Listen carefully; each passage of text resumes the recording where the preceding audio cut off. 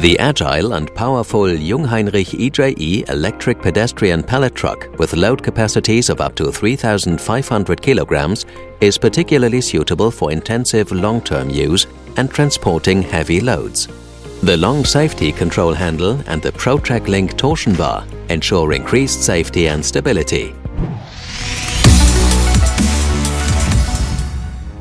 Only trained persons with safety shoes are allowed to operate the pallet truck. Do not carry people on the forks. Make sure the red emergency stop switch is pulled up. Start the truck via the access system. As soon as the truck is ready for use, the display shows the battery charge status.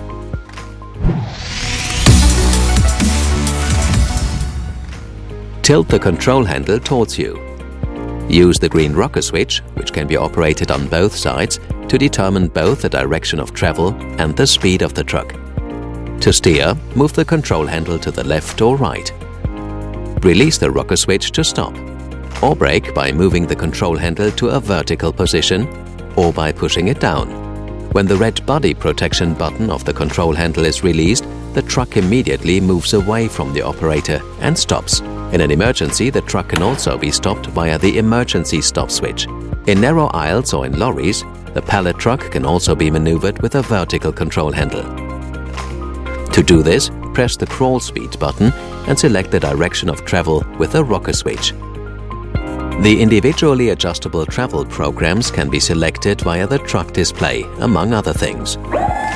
The load section can be controlled and raised with the lift or lower buttons. When parking the truck, make sure the load section is completely lowered to avoid accidents. Then turn off the truck.